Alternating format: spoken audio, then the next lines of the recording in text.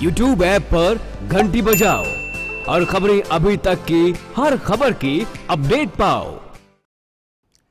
हिमाचल प्रदेश में Joy ride हवाई सेवा अगले महीने से शुरू होगी। धर्मशाला, त्रियुंड और मनाली रोहतांग के बीच प्रस्तावित जॉय राइड सेवा 15 अगस्त से शुरू होगी। राज्य सरकार और पवन हंस एयरवेज के बीच सहमति बन गई है। राज्य सरकार ने फुल जॉय राइड का किराया 2,500 से 3,000 के बीच निर्धारित करने का फैसला लिया है। मनाली से रोहतांग आने जाने के लिए पर्यटकों को टैक्सी के करीब भाड़ा देना होगा।